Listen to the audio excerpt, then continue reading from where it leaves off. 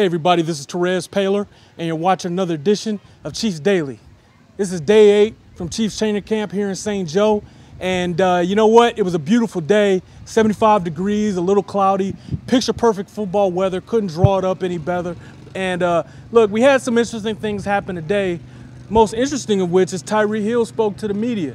Now look guys, I can tell you through 3 days of practice, Tyreek Hill's been absolutely killing it. Guy's fast, makes contested catches, blows right by people.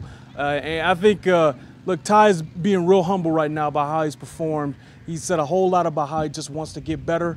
And also there's the off-field component too. He knows that when he was drafted, a lot of people weren't happy about it. So I asked him how he's been received since he came to St. Joe. Check this out. Our fans, man, they've been great since day one. Like, it's all love out here. I mean, I can't be nothing but appreciative to the fans and everybody. So fans have been great to me. Now, one thing I know is that that's not going to be enough to satisfy some people, and that's fair. I mean, people can definitely have their opinions about the thing he pled guilty to and his off-field issues, but it seems like for the most part, people have been pretty accepting of him here, and he seems pretty accepted. So that's one thing to keep in mind. Another thing to keep in mind with him, though, is that the guy is really fast, and one man that can attest to that is Marcus Peters. Yesterday, Hill beat Peters on a deep route, clean, ran right past him, and Marcus Peters is an honest guy. Check out what he had to say about what happened on that route and his thoughts on Ty Hill.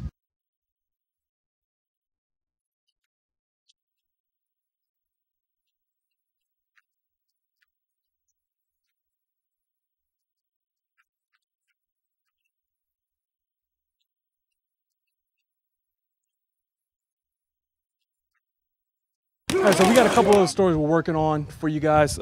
One thing is on D Ford. We noticed a big year for D Ford. He's going to have to play. He's going to have to step up, and I think D Ford knows that. Just check out D Ford's thoughts on what this season means to him and the opportunity that's in front of him.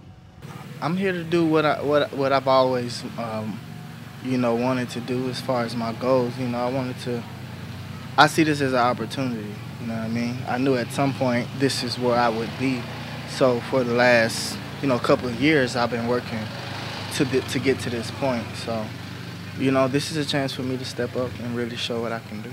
All right, and the last thing I've got for you, I wrote a story this morning detailing some of the intricacies of the Eric Fisher deal, his 4-year, $48 million extension. You should go to kansascity.com to read all of it. I've got bonus money in there, all kinds of stuff that you want to know. But there are 2 key things that you should know about that deal. The first is that the Chiefs don't save a whole lot of money up front this year. It's about $200,000. That's not much, and they still have the least amount of cap room in football at about $430,000. But one thing to keep in mind is that next year they saved about $2.4 million on the salary cap, and every little bit helps. Another thing is that people have been asking, when can we get out of the deal? When can the Chiefs get out of the deal? Basically, the way it's structured, the Chiefs can get out of the deal before the 2019 season. So it looks like Eric Fisher is going to be a mainstay here for at least the next 3 seasons. And if he lives up to his immense promise, a lot longer than that, because the deal runs through 2021. So that's all I've got for you guys today. Continue to go to kansascity.com for all your Chiefs news. For The Star, I'm Therese Paylor signing off. I'll see you guys Friday.